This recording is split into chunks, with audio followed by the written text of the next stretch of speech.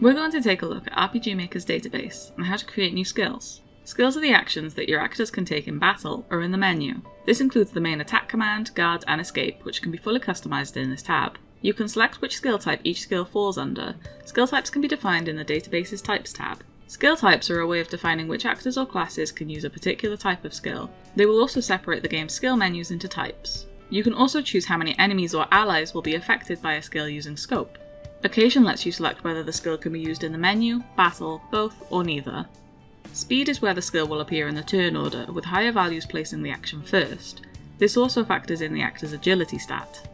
The success rate is how likely the actor is to successfully use the skill. Repeat is how many times an effect is applied per single use of the skill. TP gain is how much TP will be gained when the skill is used. The hit type is used to calculate the skill's success based on the actor's stats such as Accuracy and Magic Evasion. The documentation contains more detailed information on this. You can display a message when the skill is used, using special tags that will replace the symbols with the actor's name or skill name. The right side of the screen is where you can define how much damage a skill does, as well as the type of damage, using formulas. This is something that will be explained more in depth in a future video.